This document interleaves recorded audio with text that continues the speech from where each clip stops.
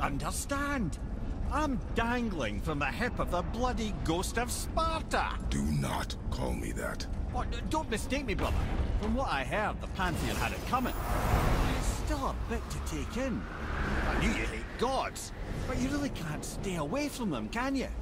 You must say nothing to the boy. He must never know. Bollocks, brother. Respectfully, bollocks. He has to know. He'll never be whole without the truth. Look, I get it.